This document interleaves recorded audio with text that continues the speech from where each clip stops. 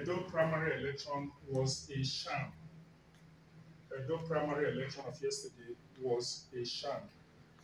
On Saturday, the 17th of February 2024, all registered members of APC across Edo State came out to vote for their preferred candidate for the 21st of September 2024 governorship election.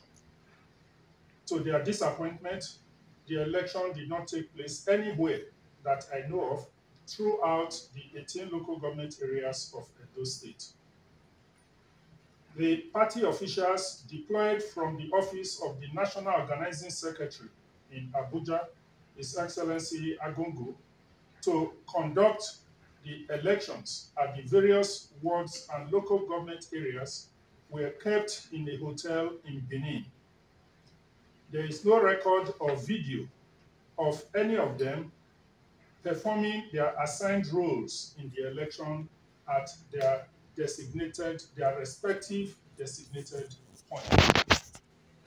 Specifically, in my own ward, Ward 6 of Esan West local government area, where over 200 members assembled and were eagerly waiting, no electoral officer of the party turned up.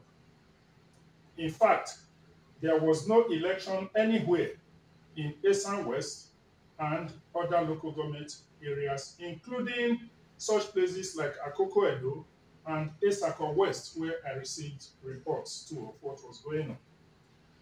I was aghast and in disbelief when I saw a video of the result of Esan West election, so-called Esan West election, being announced by a lady said to be the returning officer. What we saw on television was not result of elections, but mere allocation of votes by some persons in Benin to each of the aspirants. In the end, two candidates have been announced as winners: Senator Monday Okpewolo and Honorable Dennis Idahosa, in a primary election that never held.